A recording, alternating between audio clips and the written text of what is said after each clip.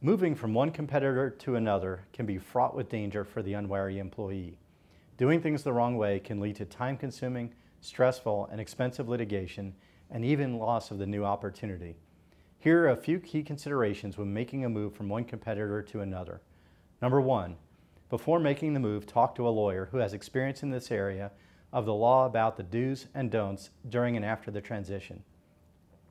Next, be sure to know what agreements you signed with your employer, including any restrictive covenant agreements containing non-compete, customer non-solicit, employee non-recruitment, no hire, and non-disclosure confidentiality covenants. Number three, be sure you understand what rights and obligations you have under these agreements and the applicable law. Also, downloading, printing, emailing, or uploading information your employer considers to be confidential or proprietary can get you sued. Number five, if you have company confidential or proprietary information on any personal electronic devices, such as personal home computers, tablets, or smartphones, you'll need to decide what to do with that information before you join a competitor to avoid any allegation of trade secret theft.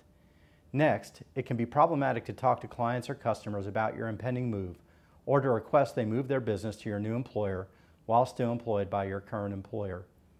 Likewise, recruiting or soliciting employees to join you at a competitor while still employed by your current employer could open you up to liability. Number 8, be sure your new employer knows what restrictive covenants you have signed and what limitations those covenants place on you in your new position. Next, be sure your new employer will be supportive of you acting lawfully both before and after your transition.